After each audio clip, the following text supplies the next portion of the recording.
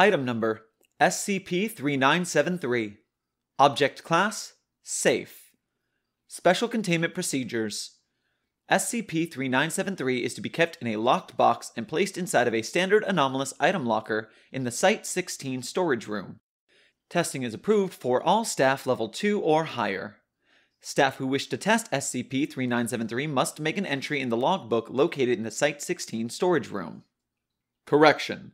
Following Interview 3973-1 and Dr. Harpy's request, SCP-3973's containment procedures are to be changed. SCP-3973 is to be kept in a locked 30 by 30 by 30 centimeter acrylic glass box in Site-16's Anomalous Item Research Lab 104. The scenery inside of the glass box should be changed once a month as an incentive for SCP-3973 to continue to comply with interviews. The scenery may be changed by adding more miniatures, plastic foliage, sand, or plastic rocks. These have been provided by Dr. Harpy and can be found in a labeled box in the Site-16 break room.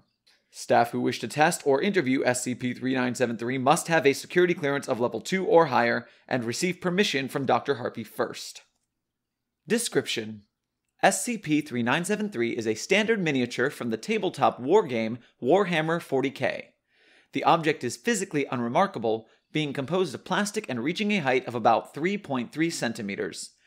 SCP-3973 is covered in layers of brand model paint. The object's only apparent anomalous property is an influence over the outcome of dice rolls within a 50 centimeter radius caused by unknown means. When it was originally contained, all dice rolled within a 50 centimeter radius of SCP-3973 always landed with the lowest side facing up. Due to this, SCP-3973 was originally classified as an anomalous item and denied full SCP classification. For a total of months, SCP-3973 was kept in storage in one of Site-16's anomalous item lockers. During one of Site-16's routine anomalous item checks, Incident 3973-FC occurred. See below for details. Incident 3973-FC. The following is an excerpt from the log of Dr. Harpy. At the time, Dr. Harpy was performing routine anomaly checks on multiple items from Site-16's Anomalous Items Department. Item description: a tabletop wargame miniature that influenced dice rolls within a 50 centimeter radius to land with the lowest dice facing up. Date of recovery: 2/9. Location of recovery: current status: a standard anomalous item locker in Site-16. Testing materials: 1 US quarter, 1 4-sided die, 1 6-sided die, 1 8-sided die, 1 10-sided die, 1 12-sided die, 1 20-sided die. Test 1. Procedure: 1 US quarter is flipped within the item's area of effect. Results: the quarter lands vertically on its side. Test repeated 5 times with the same results. For brevity, tests 2 through 6 have been excluded. Procedure included rolling each die multiple times, and each test resulted in the die landing with the one side facing up. Test 7. Procedure: an impromptu test after accidentally knocking multiple dice into the object's area of effect. A total of 6 die were rolled in the 50 centimeter area. Results: dice landed in a pattern that resembled a smiley face, with the 6 and 4-sided die making 2 eyes and the rest forming a mouth. Test repeated a total of 7 times, with the dice landing in the exact same formation each time. Requesting further research into the anomalous properties of this object. Experiment Log 3973-1. For brevity, the following excerpts are some of the more important findings from experiments with SCP-3973. Test 1.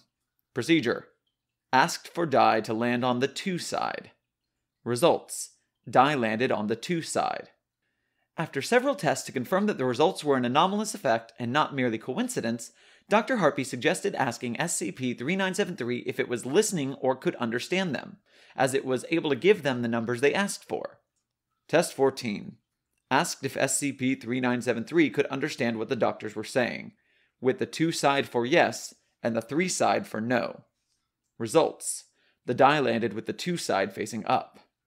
Analysis: the possibility of sapience in SCP-3973 is considered. Test 15. Procedure: asked if SCP-3973 was aware of what was going on around it. Results: the die landed with the 2 side facing up. Test 16. Procedure: Asked if SCP-3973 had thoughts.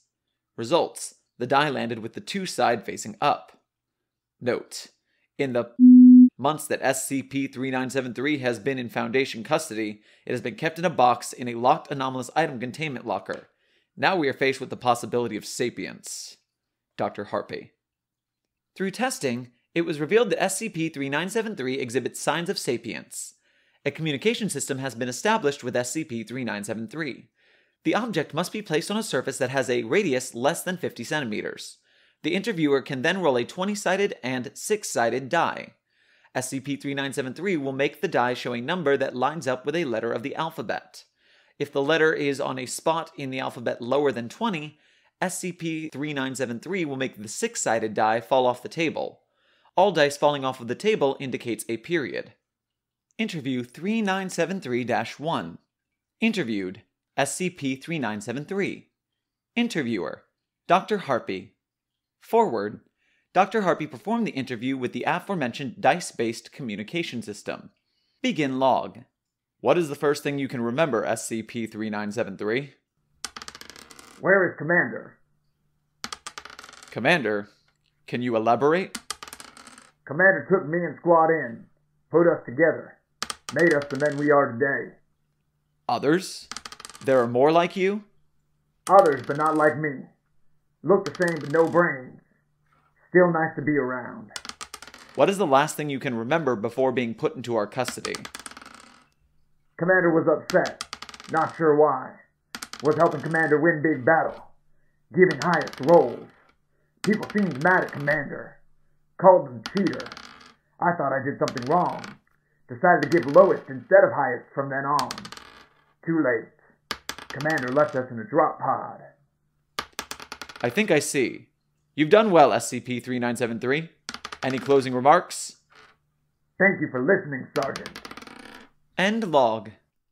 Note: following interview 3973-1, I am formally requesting a change in the containment procedures for SCP-3973. I suggest moving the object into a glass box in an anomalous item research lab so it can see people more often as a reward for being compliant during interviews. Dr. Harpy. Addendum: SCP-3973 was discovered at a wargame tournament in the city of a Foundation agent who was attending that tournament on their personal time had heard rumors of a competitor who had been accused of cheating at multiple tournaments. Left all his figures behind in a box after getting banned for cheating at the tournament. Agent took the box home to try and find out how the cheating had occurred. Shortly after, the anomalous property was discovered. Several items were discovered in the box that SCP-3973 was found in, including several more Space Marine miniatures, several different types of dice, photographs of miniatures posed together. SCP-3973 is possibly in one of them. Footnotes: model, paint scheme, and paint type all implies that it comes from the Space Marine Plus paint set. The paint scheme and characteristics such as the inverted omega symbol identify it as part of the Ultramarines chapter.